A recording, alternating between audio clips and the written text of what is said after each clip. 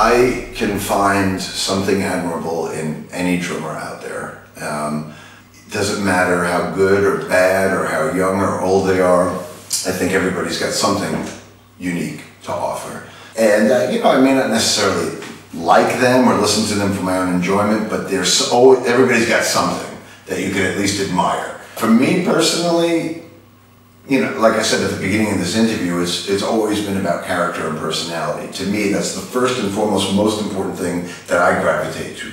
I would rather watch a Keith Moon or a Lars Ulrich, as sloppy as they may be. I love them and I admire them and would rather watch them than any of the acrobatic drummers that have this pristine technique and could do all these things. To me, that's just personal taste. You know, the character and the personalities, the very first thing I gravitate to. That's why I love Ringo Starr. You know, I love Ringo.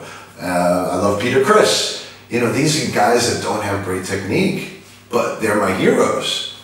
And I admire that. To me, that's way more important. That's just personal taste.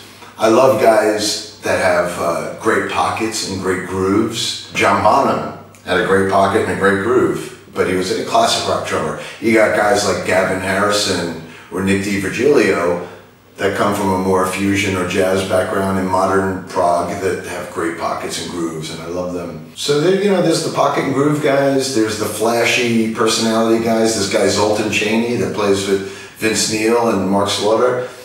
I love watching him. I can't take my eyes off him. So those are the things I gravitate to. It's crazy because people think I'm a technical drummer, and I grew up playing very progressive music, very mathematical music. And for a big time in my life, that was the focus of my playing. But as time has gone on, I think the things that have lasted longer have been things like personality and groove, way more than technique.